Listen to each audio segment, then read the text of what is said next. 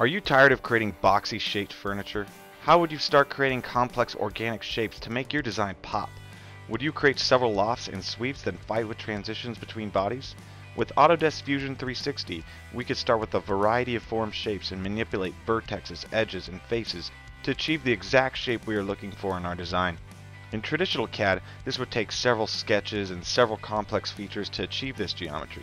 That already sounds like way too much work. In Fusion 360, the user can create complex shapes and transitions with simple push-pull gestures. Go ahead, let's see how fast you can create that shape with sweeps, lofts, and fillets. Of course, once a freeform shape is complete, you can incorporate it into your parametric design. It will behave just like any other body. Go to autodesk.com/fusion360 to create aesthetically pleasing furniture that everyone will want in their household.